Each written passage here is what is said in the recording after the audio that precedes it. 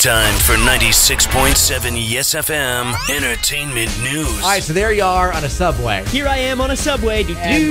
And wait. Is that Ben Stiller? Oh my God, a D-list celebrity! I wouldn't call Ben Stiller a D-list celebrity, no, but he's not in his prime. But somebody had that happen, and they got kind of crazy. This woman acted like she saw the Dalai Lama, like the president of the United States of pure gold, and she freaked out. Again, Ben Stiller, not a huge celebrity anymore. Anyway, he shook her hand. He was a nice guy. And then she excitedly spoke in Spanish and English. I love you so much. I love you so much. I don't really know how to say that in Spanish, but you can Google Translate that. And then she tried to, like, fix her hair in excitement, like, you know, look good for Ben Stiller. And, there's a video online, too. And we've got a link to the video, which you can go look at, as you kind of get, oh my God, it's Ben Stiller! Ben Stiller, I love you so much, I love you so much.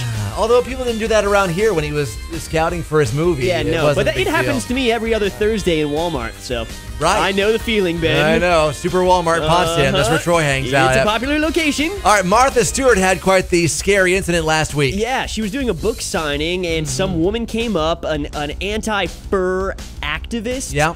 And she had a sign basically saying something about Martha Stewart kills animals, and she has blood on her hands.